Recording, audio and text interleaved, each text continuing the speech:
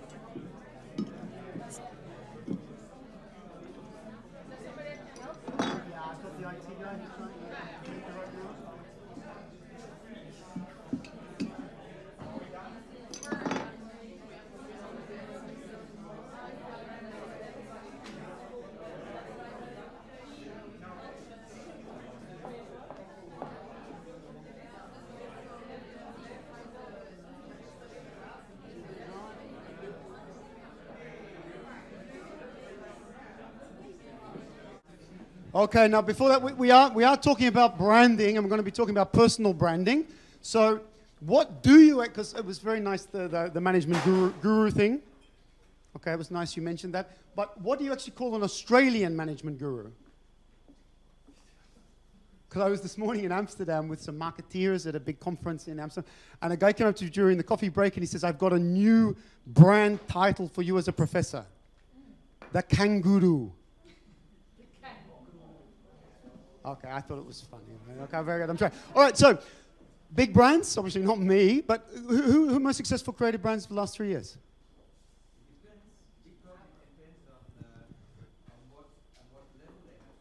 We got into intellectual discussion of what is success. All right, I will use the capitalistic business school interpretation. It's about visibility, brand equity, money income generation, new customers. Very good. Okay. But which names came up? Okay, and I should have put those parameters because you say intellectually in the community who's the most no, I'm talking about hard cash. Yeah? All right, who's the most successful? Who's the most successful? Lady Gaga. I mean, it's without a question, okay? And no matter where I ask this in the world today, if you ask about creative brands, people will say Lady Gaga. And in fact, what I want to do is talk about her, because I'm going to suggest that actually her success in the last 3 years offers a lot of lessons for any person in a creative industry in the terms of how to build a brand. Now, not how to build a brand in terms of how the old world worked, but how to build a brand in terms of the new world working. And I think this is some of the things we heard talk, from Sarah and from Bruno. We're talking a lot about the new world of fashion. What I've actually experienced in my limited engagement with fashion is that you're like an inflection point, going from an old world to a new world. If you went to a fashion week 5 years ago, who would have been in the front row of the fashion week? The editors. Who's in the front row of the fashion week now? It's bloggers, It's changing. The world is changing. Okay, let's talk about it. Okay, so we're going to talk. And in fact, why Lady... Okay, we choose Lady Gaga. But in fact, what I'm going to suggest is that creative people have been brilliant brand builders throughout history. So if we look back, 16th century Venice, this guy is Tintoretto, who disrupted the Venetian art market. He created a brand. He built a reputation. Last week on Monday, I was at the Tate Modern in the UK, and I took a group of my students to see the Damien Hirst retrospective. Is he an artist or is he a brand? He's both. He's both. And he's a business person, by the way. Jeff Koons, also very successful contemporary artist. He's a brand. He's a business person. Rubens, we're in the home of Rubens. Has anyone been to the Rubens house? He was not just an artist. He wasn't just a creative person. He knew how to go to market. And I think this is very interesting what we're hearing from Sarah. She's saying it's not just about creativity. It's about much more than that, all right? And I think this lady demonstrates all of those things, okay? So let's talk about her a little bit. Where does she come from? Okay, let's have a look at her. A little bit unclear. Here she is, little Stephanie Germanotta, born in 1984 on the Upper West Side of New York. What does that make her, by the way? Who here was born after 1984? Raise your hand. Don't be shy. Who was born after 1984? Just one person. You're special. You're not like us. I'm an old guy. I was born in 71. Can you believe it? Okay. Now, that makes you millennials, because you came of age 16 years old in 2000. You're the Generation Y or millennials. So is she. You think different. Now, we'll come to that in a moment. But what was her goal in life? In fact, she's talked about from the time she was 4 years old, she wanted to be a superstar. And she loved to dance and she loved to dress up and everything else. She came from a very wealthy family. Her parents, her dad was an internet entrepreneur involved with the early startup of PayPal. Her mum was a telecoms executive. And what did they say to her? It's not just about money in life and not just about fame. If you ever get into a position where you are famous, you also need a purpose. Not just make money, but make a difference. Her parents were very, very active in terms of charitable works and giving. She went to school. Do you know this? She went to school with the Hilton sisters. Do you know the Hilton? Do you know Paris Hilton? She was a classmate of Paris Hilton's. And she also went to a very expensive private girls' school where also they got this message drummed into them in a way. Money is one ambition in life, but meaning is another. And she's talked about that a lot. She started playing piano. Now here she is. By the time she's 16 years old, by the way, by the time she was 13, she wrote her first piano ballad. By the time she was 16, she was playing the New York club circuit in the Stephanie Germanotta band. She was a straight-A student at school, and she got early admission to the Tisch School in New York. You know the Tisch School? Very famous art school. She went into the music department because she's always dreamed of becoming a superstar musician. When she got there, she was a little bit disappointed. Because she'd been a classically trained pianist taking vocal lessons from the age of 4. First year music for her at university was boring. She knew it all. So what did she do? She actually took electives from the art school. And guess who she studied? She went to art history classes and she studied Picasso. And the folks I showed you on that picture, Warhol, Damien Hirst. And she said, what I started to get interested in was these people were obviously creative. But were they so much more creative than other artists of their time? No. what she started to understand is they understood what she calls the art of fame. And in her second year, she wrote her dissertation on Damien Hirst, the British shock artist.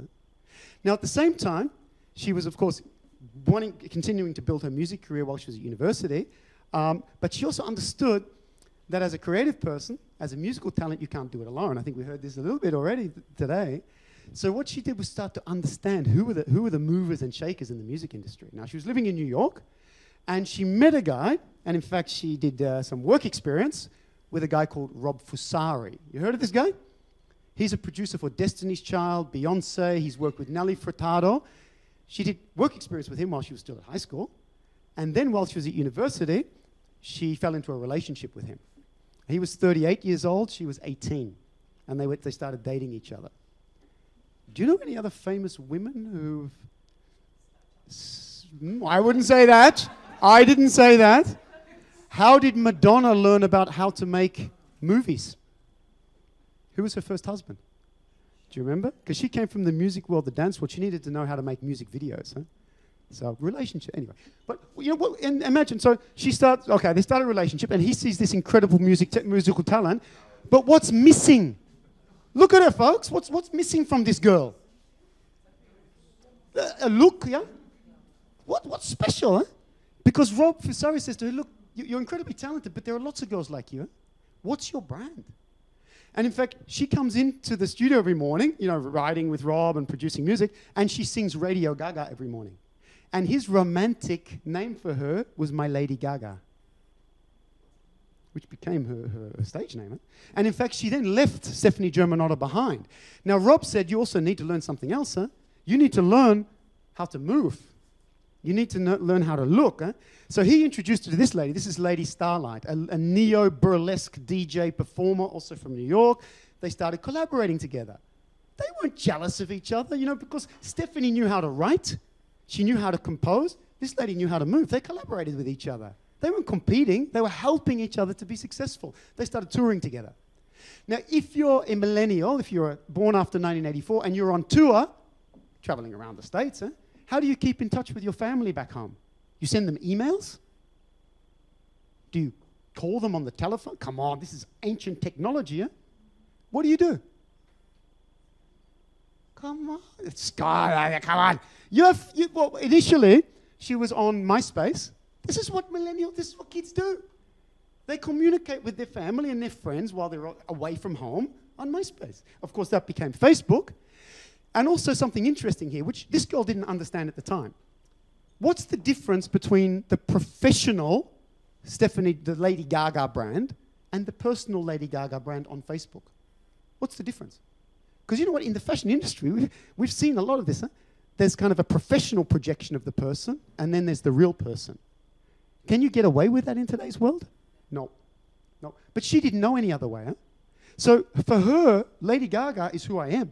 And that's how she was on Facebook. So she wasn't just talking to her friends, she was talking to her parents, but she was also talking to her fans, all in the same dialogue, not separated. Huh? Now, there's a big problem here, though, huh?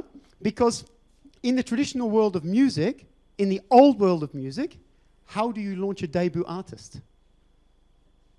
Remember the old world? CDs, big record labels. There was a validation process. By the way, there was a validation process in the contemporary art market. In fashion, there was an old way to get validated, I guess, as a debut fashion designer, a young fashion designer. Those things don't work anymore, the old ways. Huh? Now, what was the old way? In the old way of the music industry, you started playing the club circuit, and then you got spotted by a record label. They would try to lock you into a 10-year deal. Then what they would do is try to get you on local radio, huh? To build the following to people come along to your local band shows. Then they would try to get you national radio coverage. If you started to get a following on national radio, where do you go next? No, you're young. The internet didn't exist until 2002, huh? 3 for most of us. Where did you go? TV. Where on TV? MTV. Okay? That was a stepping stone. When you got MTV, you got national coverage, then you got international coverage, and then you did the big concerts. Huh? How long did that process take? 7 years, roughly. That was the business model. Now, okay, this is the million-dollar question. Huh? There's a copy of my book for anybody who can get the right answer to this one. Huh? I'll sign it and everything. All right, here's the question. Why does that no longer work in a world of digital? Because guess what? Radio. Do kids listen to radio? Nope. Has anyone watched MTV lately? What's on MTV now? There's no music. It's reality TV. There's a show on there called Real Life with Paris Hilton. Has anyone seen that?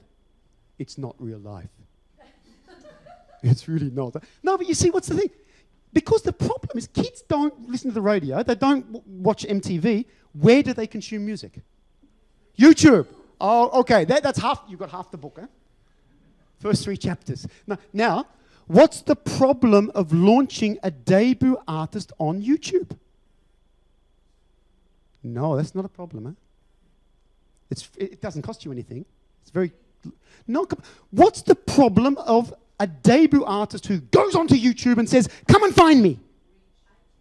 No, come cheap join. No, you got lots of reach. No, come on, think about it. Because if you go on YouTube and I'm Lady Gaga, here I am, come and get me. What's the problem? Nobody knows who the fuck you are. So who's going to search for you? The problem is search. Yeah? Because who do people search for on YouTube? They search for people they know. When I was in Holland this morning, there was a girl in Holland called Esme Denters. You heard of her? She became famous, huh? Now, why did she become famous? Because she went onto YouTube and started singing Beyonce covers. She's quite good looking, got a good voice. She was on YouTube before Beyonce was. So everyone went onto YouTube searching for Beyonce, but the record label said, we don't give things away for free. This is 5 years ago, huh? So we don't put our Beyonce on YouTube because you have to pay, huh? So this girl became famous, huh? So the problem is search. This is a big issue, huh? So how do you deal with that? Rob Fusari didn't know. You know why? Because Rob Fusari, he's a creative guy. He's the writer. He's the person you need to work with to write songs and produce songs. He's not a business person. He's not a distribution expert, but he had a friend. And he introduced Lady Gaga to this guy. You very rarely see pictures of these two. This guy is a guy called Vincent Herbert.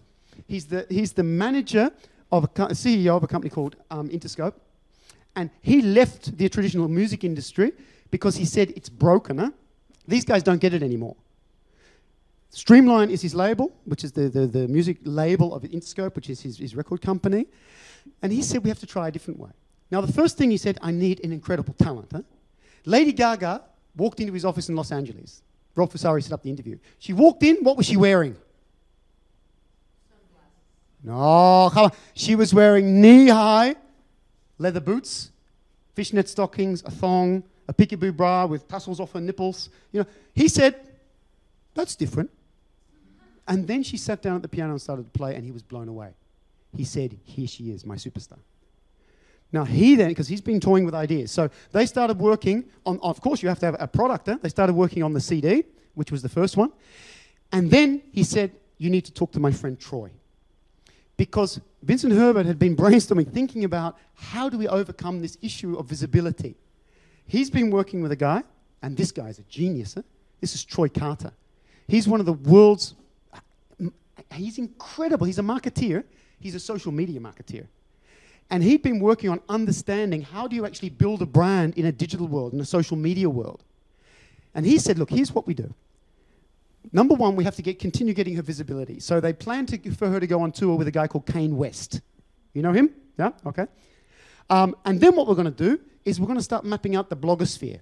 Who are the most influential bloggers in the music industry in Japan, in Germany, in the UK, in the US, our target markets?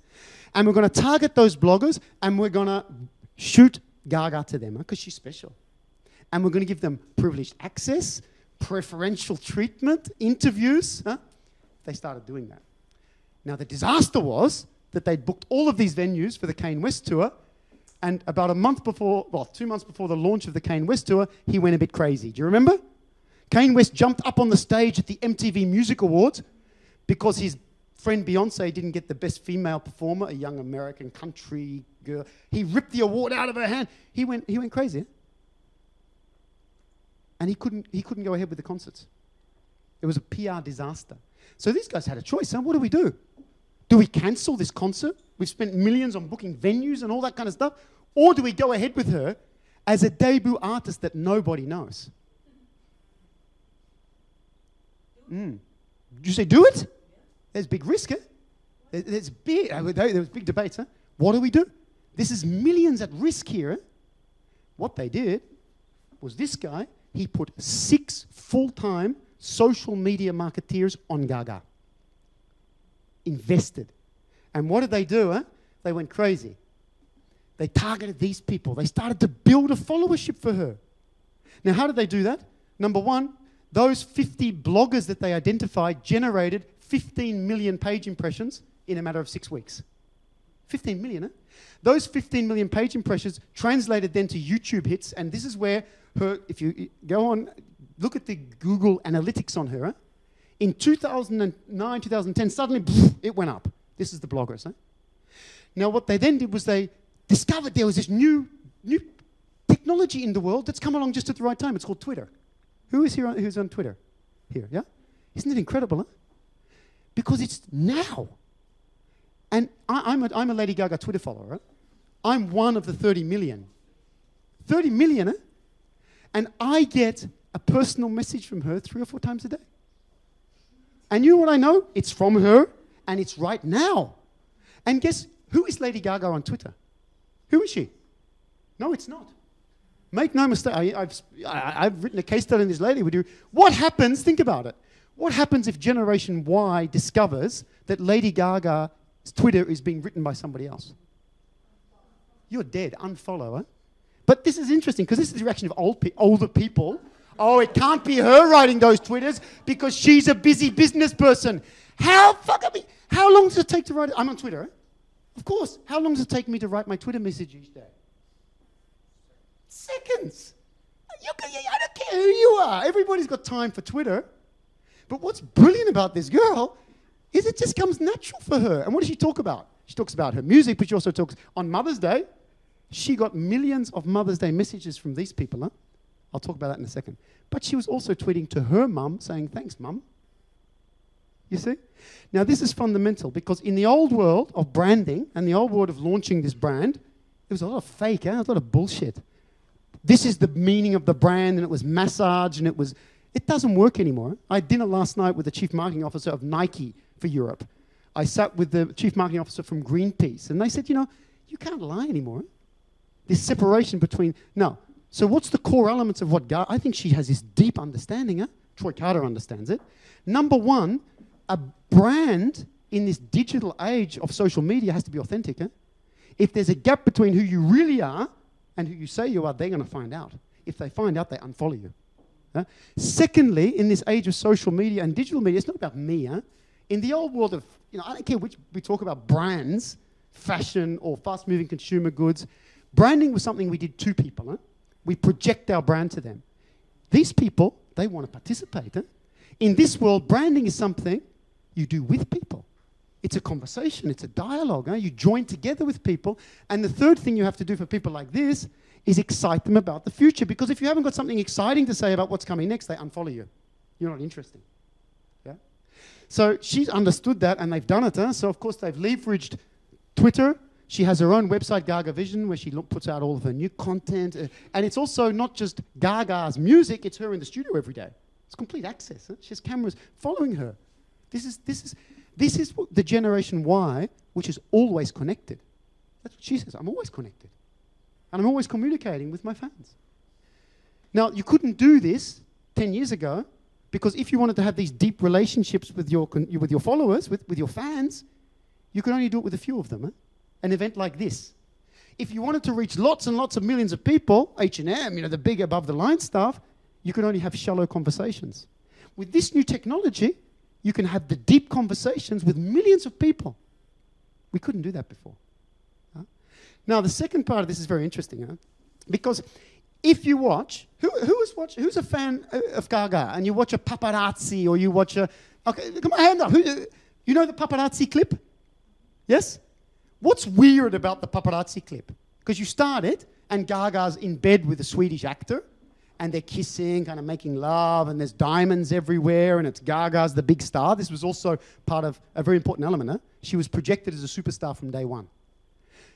What happens? This music video goes on for 2 minutes, and there's no music. Now, hang on a second. This is weird, because this is not the way we've done this in the past. In the past, a song has to be 4 minutes long. 3.5 minutes if it's on TV, Why?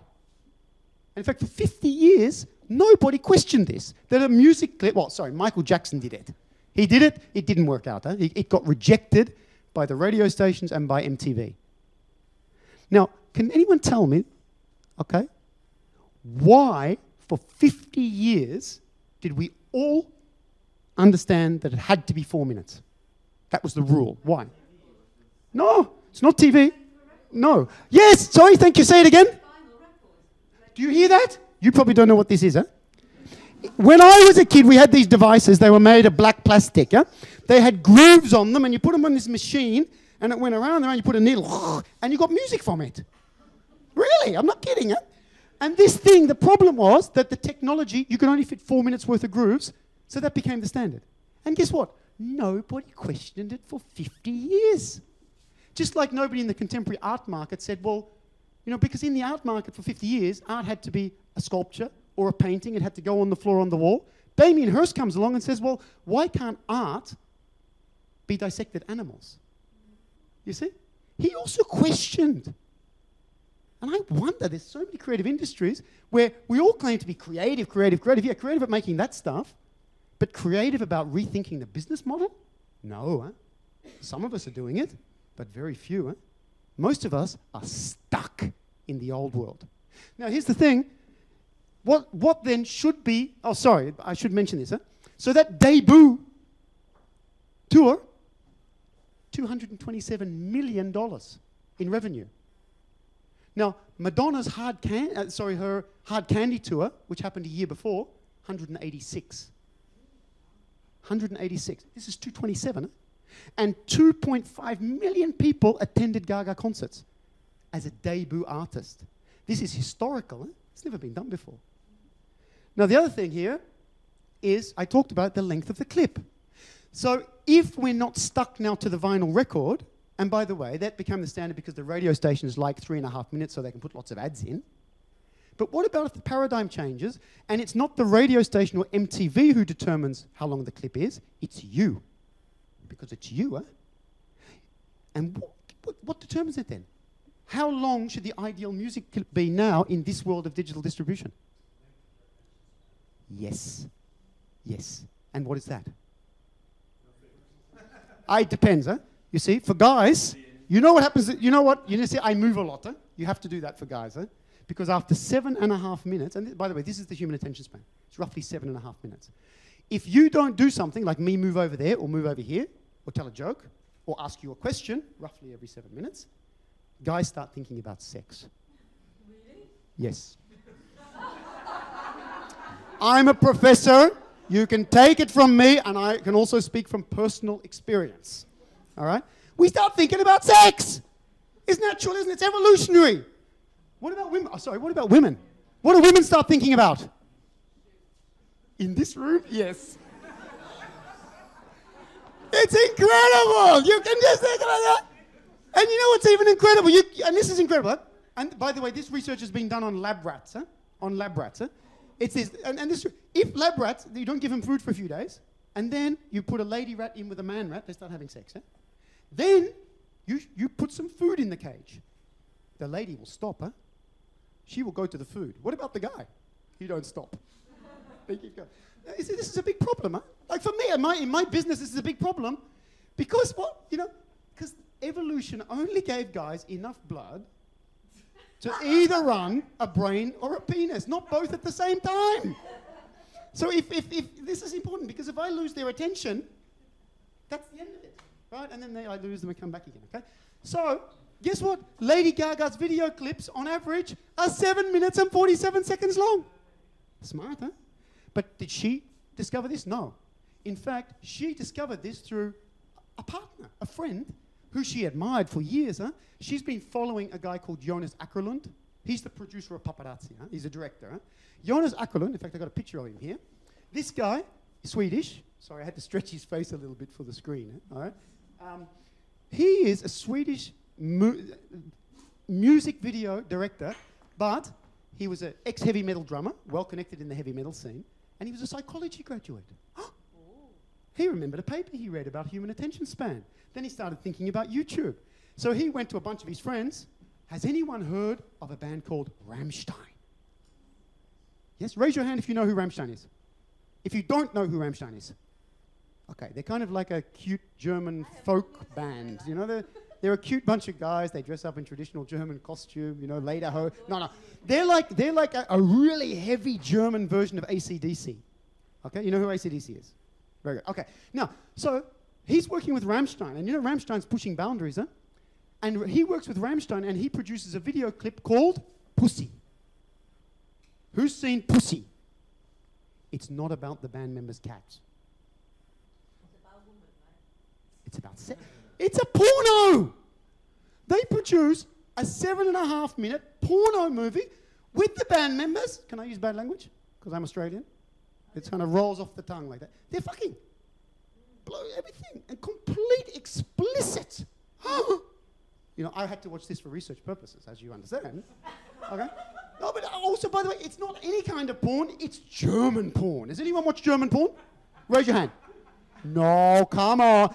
I lived in Germany for 5 years. A lot of late nights, staying at hotels in Frankfurt and Munich. You flick through the channels and you can only watch this stuff for a little while.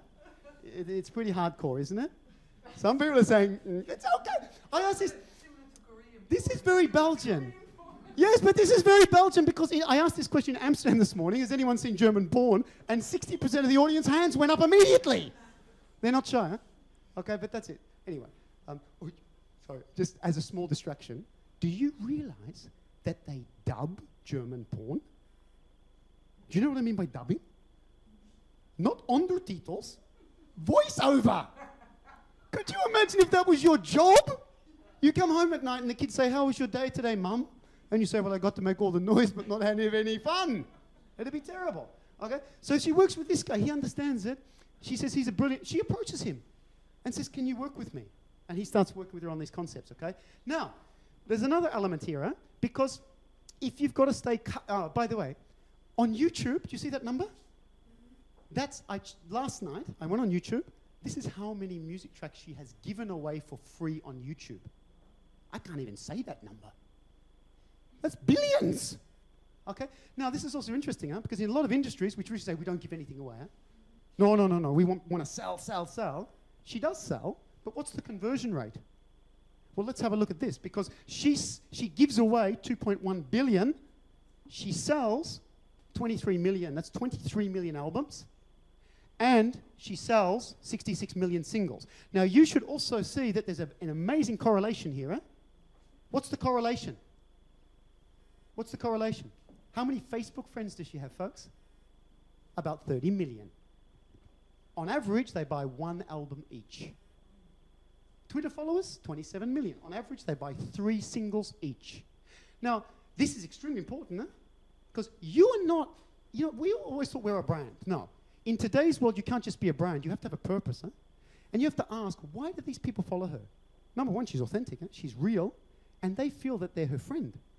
Now, a lot of older generation people say, this is ridiculous. How does someone who's one of 26 million feel like her friend? You don't understand the mindset of Generation Y. The average Generation Y person has 180 Facebook friends. They have a different concept of friendship, huh? Yeah? Now, the other thing, of course, so one of the things is you don't steal from your friends, huh? So she leverages that, huh? Now, the other thing, of course, is it's immediacy. Because what does she say, folks? On Twitter, she says, it's coming. My new single is coming, and I've just finished working on the video clip with Akralund, and in fact, she gives preferential access to just a short from the clip before any of the other media, right? Goes to her friends first. And then she says, it's coming tomorrow. And then she says that it's coming in 2 hours. And then she says, now. It's available on iTunes. And what happens is her sales go like this, whoop, and then whoop. Because Generation Y, they don't just want intimacy, they don't just want relationships, they want immediacy. Yeah? So this is what I call, and this is why I got this guru title last year from the Financial Times. I say this is about Gaganomics. It's relationship, which is trust-based, authentic. It's intimacy, and it's immediacy. We can do that today. We could not do this as a fashion designer 10 years ago. No way. You can do it today. Huh? So You would also see this. She changes her look about every 5 or 6 weeks. Now, why does she change her look about every 5 or 6 weeks? Because she has to stay current. Because the kids are impatient, right? They want something new. So not only does she change her look, she also does something scandalous or funny or different. Huh? Do you know she became the godmother of Elton John's child? The concept in itself is kind of weird, right? But she did it. It got a lot of publicity. She had, at the Venice Biennale, she had breakfast with Tarantino talking about a movie that generated a lot of interest. Yeah? But think about it. She also has to stay cool in terms of fashion. How does she do that? How do you do that? Do you think she knows every fashion trend that's going on? Yes. Did you hear that? One of her good friends is this guy. You know him? Yes? Yeah? And he is part. Now remember we said at the Tisch School she studied art history? One of the people she admired was Andy Warhol. Andy Warhol had what he called the factory, which he surrounded himself with a group of really smart people, marketing people from the business world, finance people, investment, all kinds of people, and they influenced and helped him along. She has created what she calls the House of Gaga. And I've shown you just a few of the people which are part of that house. Are they locked into her? No, they're locked onto her. They really want to help her because guess what? It also helps them. And they believe in her. They believe in her purpose. Because what else is she talking about? She's not just talking about fashion and all that stuff. She's talking about the fact she was bullied as a teenager, and she was. We know this. She doesn't want other kids to be bullied. She talks about gay and lesbian rights. It's not cool to be homophobic. So she talks about things that matter, and people want to go along with her on that journey. This is beyond money. There's a wonderful interview with her on 60 Minutes, the US program. If you're cynical, you watch it and say, yeah, right. But at one point of the interview, Anderson Cooper says, what do you want to achieve? And she says, I don't want to just make money, I want to make a difference. And she's serious. She talks about that every day. Last year, she had a distribution deal with Target. Remember Born This Way album released last year? She found out through her Facebook page, her gay followers on Facebook, that Target, the retail chain, was giving money to a Republican candidate who was opposing gay marriage.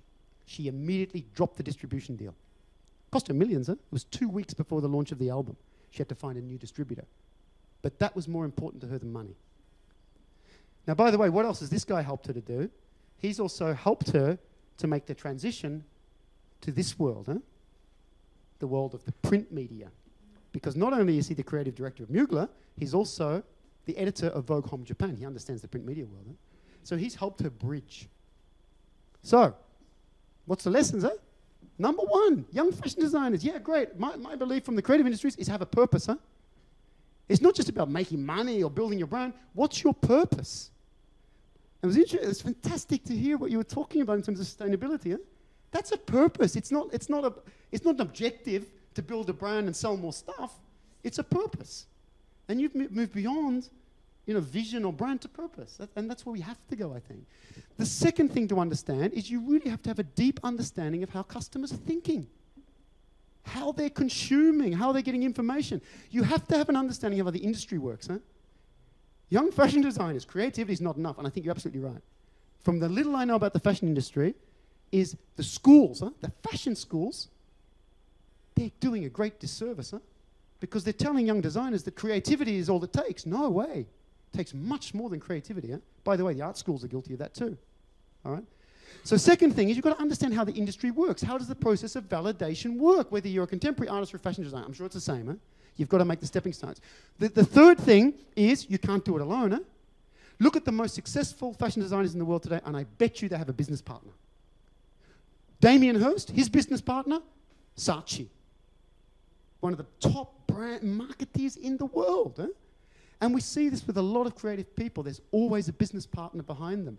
And in many cases, many partners. Because you have strengths, you have creative strengths, but you've also got a lot of weaknesses. And if you can't compensate for those weaknesses, you're never going to make it. Now, the fourth thing is incredible. It's hard work, isn't it? All of you who see young fashion designers, it's hard work, and it takes time. The problem is, most of them run out of money before the hard work pays off. And this is where the business partner comes in.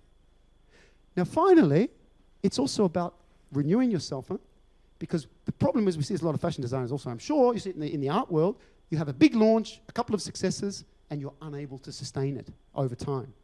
Look at how many fashion designers in the last 24 months have dropped out. Just from my reading the press, it's tough, okay? So, okay, I don't know a lot about fashion, but I would suggest that these fundamental principles, 5 things that I talked about, are the same.